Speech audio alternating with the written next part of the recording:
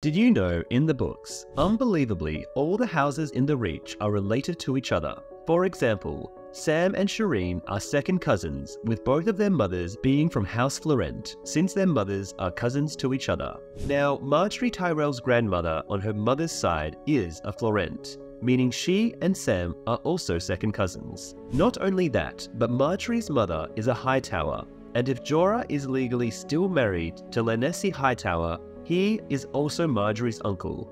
Next, Edric Storm, King Robert Baratheon's bastard son that Stannis and Melisandre meant to burnt for his king's blood, not Gendry like in the show, was fathered by Robert on a Florent girl, meaning him and Shireen are related. So Stannis was planning to burn someone that was related to his daughter, Margaery, and Samwell. Also, Margaery's mum is a Hightower, but she has silver hair, which is interesting